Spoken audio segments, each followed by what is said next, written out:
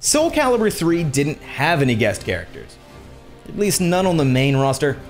There was still, of course, the unlockable costume pieces that, when put together, made something that looked like something that resembled Kos-Mos, but that was nowhere near as cool as Link, Heihachi, or Spawn, the console-exclusive guest characters of SoulCalibur 2.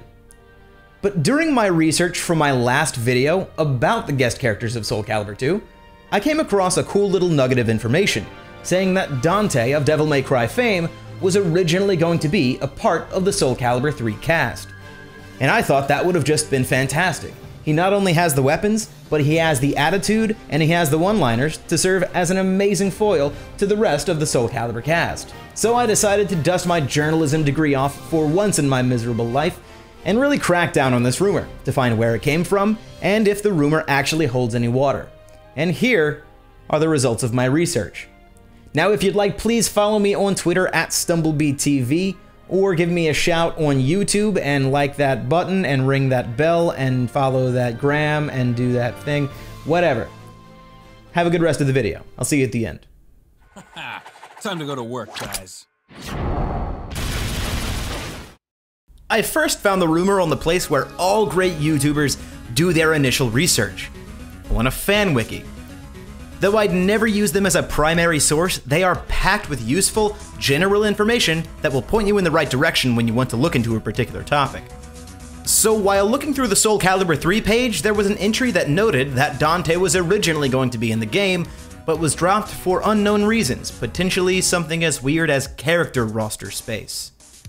This claim didn't have any kind of sources attached to it, leaving me to my own devices, which in this case is basic Googling.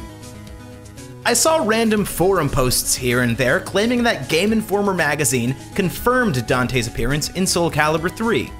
There did seem to be an article on the Game Informer website implying as much, so I did what any reasonable person would do and spent about $50 on Amazon for copies of every old Game Informer that I could find with a mention of SoulCalibur 3. But as the magazines arrived and I began to look through them, I thought that I had wasted my money. But then, in the May 2005 edition, there was a preview of the game, and lo and behold, there was a small section about the whispers of Dante's SoulCalibur debut. It was far from an official confirmation, but this meant that there was a significant amount of traction behind this information. From there, I found this story from Engadget, seemingly confirming the rumors true. Unfortunately, all of the links and images on this page are broken, and that does make sense. As content management systems are updated, it's only logical that legacy articles would begin to break as the software they were written on become obsolete.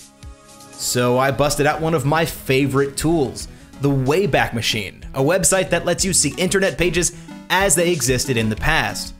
I entered this URL and, well, that's weird. Even though this was from 2005, the Wayback Machine only has archives from as recent as 2016. It turns out that the original site that posted the article, Joystick, shut down in 2015 and was merged into Engadget, so I changed the URL, and jackpot, I get hits from all the way back to 2005, with all of the links and images working as intended.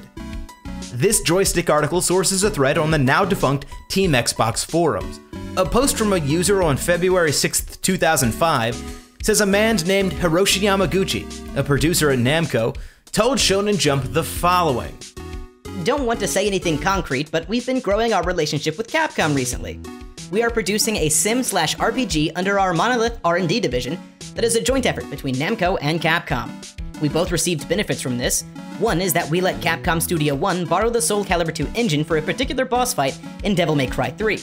And the other is the right for us to include one of Capcom's characters in the Sony version of SoulCalibur 3. Don't want to give it away, as nothing this early is 100%, but let's just say that a lot of fans worldwide have given us a lot of emails on why this really cool Capcom character wasn't in SoulCalibur 2. Hopefully we can appease those fans by adding this really well-known Capcom character in. Unquote. So immediately I notice a few things that, on the surface, give this rumor some credibility. The Monolith Soft RPG that was referenced turned out to be Namco Cross Capcom, so a partnership would be reasonable. This quote also implies that Capcom Studio 1 developed Devil May Cry 3, which they did. And finally, the claim that Namco let Capcom borrow the SoulCalibur II engine is at the very least plausible. Using multiple engines for the same game is very rare in game development circles. 007 Nightfire, for example, used one engine for its first-person shooter gameplay and another for its driving sections. 2010's Medal of Honor used Unreal Engine 3 for its single-player from Danger Close Games, but Frostbite for its multiplayer, which was developed by DICE. And Star Wars The Force Unleashed used multiple physics engines. So theoretically it's possible, just incredibly inefficient. Now, I wanted to look up the source of this interview, something that would have to be an early 2005 edition of Shonen Jump. There's just one problem. Shonen Jump is a manga serial. Video game news isn't really this magazine's domain. And another thing, why did Mr. Yamaguchi say that this was for the Sony version of the game? If he were actually a producer at Namco, he surely would have been clued into the fact that there would be no other versions of SoulCalibur III, as it was exclusive to the PlayStation 2. And another thing, why can't I seem to find Hiroshi Yamaguchi in the producer credits of SoulCalibur III, or in the credits of the game at all? And if this interview was printed in February of 2005, then why was SoulCalibur III announced in March? It doesn't make sense that some loose-lipped producer would take a public-facing interview and practically spoil the announcement of one of his company's most major franchises. And just who is Hiroshi Yamaguchi anyway? Well, I looked it up, and apparently he's actually a composer for Platinum Games. Nope, sorry, he's actually an award-winning and highly esteemed doctor. Wait a minute. I'm just hearing that Mr. Yamaguchi has put down his forceps and picked up the boxing gloves, because he fought to a very respectable 18-4 record. Look, all of this is to say that I can't actually find proof that there was someone named Hiroshi Yamaguchi working at Namco as a producer in 2005. Which means that I can't prove that there wasn't somebody by that name working at that company in that position at that time frame. I attempted to find more information about either the person who posted the original quote or more replies to the thread, but unfortunately with the closure of Team Xbox and plenty of blind spots on the Wayback Machine, I thought that this was as far back as the rabbit hole went. But then I spotted something. Another post by the original poster of the thread, this time with an image, accompanied by the words, "more proof." It's something that up until now I completely ignored because I thought that this too was lost to time, not rescued by web crawlers. But then I noticed that there was a potentially salvageable URL that was just being broken by the Wayback Machine's formatting.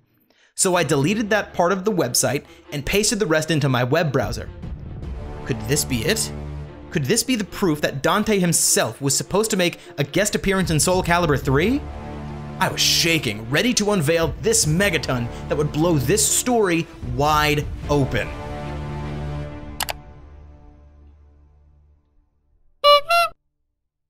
So let's ignore the fact that this is the SoulCalibur II logo. Let's ignore the fact that the official art for a new game would have new models and not just key art from SoulCalibur II and Devil May Cry 2. I'll also let slide the fact that Ivy is somehow standing on Dante's gun, and even the fact that Maxie is standing in front of Nightmare, unbalancing the frame for some reason, probably to hide the puff of smoke on Nightmare's leg. But if you were really gonna try to fool anyone with this image, I mean anyone at all, you may want to erase the copyright information that clearly says Necrid, and Zelda, and, oh yeah, SoulCalibur II? So to recap, we have a quote from somebody who may not even exist, is not credited in the game that they're talking about, which is a game that wasn't even announced at the time, in a magazine that doesn't cover video games with a promotional image that looks like it was made in MS Paint. Thankfully, this rumor has two silver bullets against it. In a 2005 interview on the official Project Soul website, SoulCalibur III producer, the real SoulCalibur III producer, Hiroaki Yotoriyama, straight up said that no, there was going to be no guest characters and no other versions aside from the PlayStation 2 version of SoulCalibur III. But you know what? This interview was done in March, so plans could change, right? Well, thanks to a tip from a YouTube commenter, I was directed to a feature about SoulCalibur III from the September 2005 edition of Electronic Gaming Monthly, in which Yatoriyama was straight up asked about whether or not Dante would appear in SoulCalibur III. The interviewer received a no so forceful that he almost thought that they misheard the question. So I think I can clearly say that this, along with the other evidence, goes to show beyond a reasonable doubt that the myth of Dante's inclusion in SoulCalibur III is busted. It kind of blows my mind that this has lasted for so long. This isn't the first time that a rumor began in the backrooms of an internet forum thread, and it probably won't be the last. So why did I even bother making this video? Well, I just wanted to say that you should take these kinds of rumors at face value.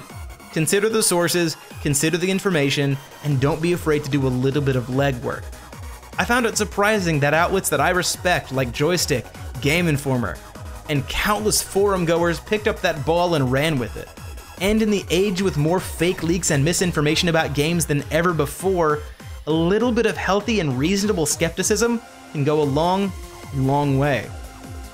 So there you have it. That is another video in the bag. My name is Stumblebee. Once again, you can subscribe to me on YouTube, follow me on Twitter, and if you really, really like this video and want to contribute a little more to the pot, you can go ahead and shoot me a couple dollars on Patreon as well.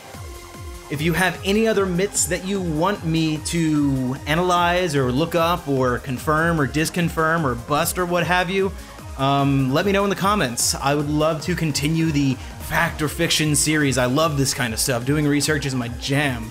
So, once again, subscribe to me. You do the things that I just told you to do. I'll see you in another month.